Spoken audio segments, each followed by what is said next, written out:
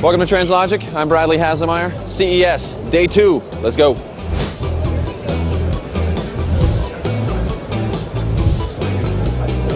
All right, here we are with SK, the CTO of Panasonic North America. Thanks for being with us. Hello, good morning. Good morning to you. You know, there's no surprise when we walk into CES that Panasonic's going to have a presence. You guys are really involved in the automotive industry. The new challenge is EV. So how do you do that? And we said to ourselves, well, hang on a minute, that's electronics. We've done a few things along that line. Yeah. We've had a broad footprint.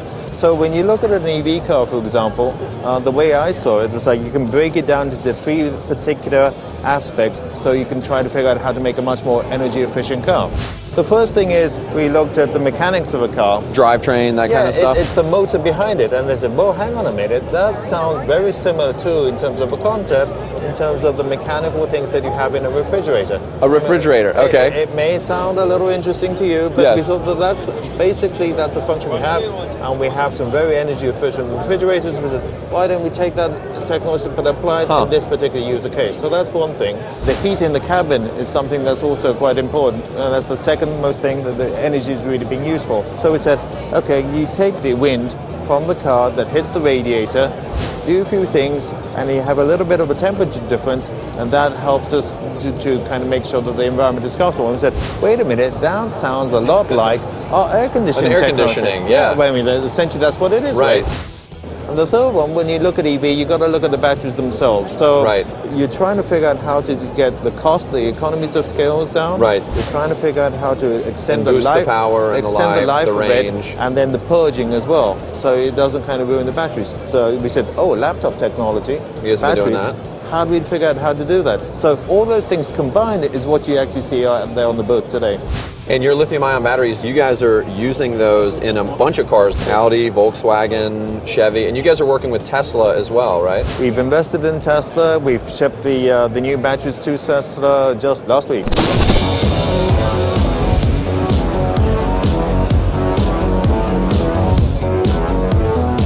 All right, so we're here with Werner at the beautiful Audi booth. You guys have some really cool technologies that you guys are showcasing here today, including a heads-up display. Tell me a little bit about that. So that's not only one heads-up display. There are 3 heads-up displays in the car. One for the driver, one for both, and one for the passenger. The driver is not allowed to get a video or Facebook or something like that. Right. But the passenger can do, and the passenger can save its time while traveling and do the conversation, like FaceTime. Take the whole video, not only a standstill picture, you have the capability to see everything. On the other side is how to operate the things. Right. Of course, it couldn't be a touch screen because everything is projection, so we do it by gestures. We pick the information and we shift it to the relevant display where we like it. That's great. We saw Mercedes doing something similar to that, and I think that's definitely the next wave of infotainment control in the future. All right, so we're here with Henry. Henry is the head of infotainment for Kia. Thanks so much for being with us. Thank you. You guys are debuting an aspect to UVO today here at CES. Tell me a little bit about it. For sure. So what we're talking about here today is a full suite of telematic services. So what are some of the features that you guys offer with that? 911 assist, enhanced roadside assistance and diagnostics, scheduled, on demand, and automatic. So you're driving down the road and the check engine light comes on. There's a closed loop process where you can get a first know what's going on in customers' terms, as well as create a reservation process with the dealership. Perfect. Does it tell you what's wrong with the car, or does it just say, okay? It tells you in customers' terms. I mean, obviously we don't want to get too technical. Yeah. But something that the customer could understand. Hey, this is a critical issue. This is not a critical issue. You can schedule an appointment later. So it's not a wiring diagram with distributor caps that come up. Exactly. Yeah, okay. We have a suite of services for those like me. I have a 15-year-old daughter who's going to drive soon, where you can do some monitoring, geofence, speed alert, curfew alert. We got a couple interesting vehicles behind us. Tell me a little bit about these. So those are concepts. We have the Ray AV, which is a fully electric vehicle. And we have the Nemo here, which is a live vehicle. Next concept of full entertainment, next generation of infotainment systems. We have our UCD concept. Basically, it talks about head-up displays and as well as reconfigurable clusters and things like that. So the IVI concept, there's inductive charging on there. That's right. There's near-field communication. That's right. Because there's just a pad between the passenger and driver. Exactly. You stick your phone on it, charges up. It's all about removing the clutter and providing the customer a better experience.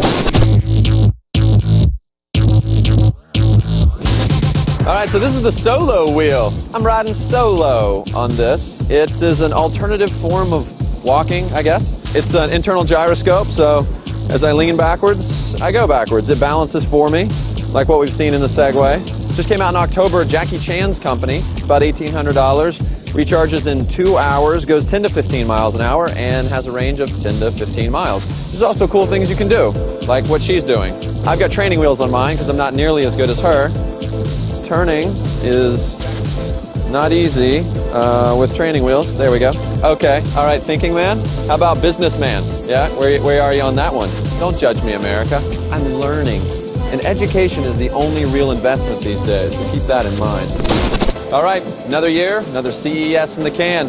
As always, we found a bunch of cool stuff, but don't worry, we'll be back next year's CES. All right, for TRANSLOGIC, I'm Bradley Hasemeyer. See you next week.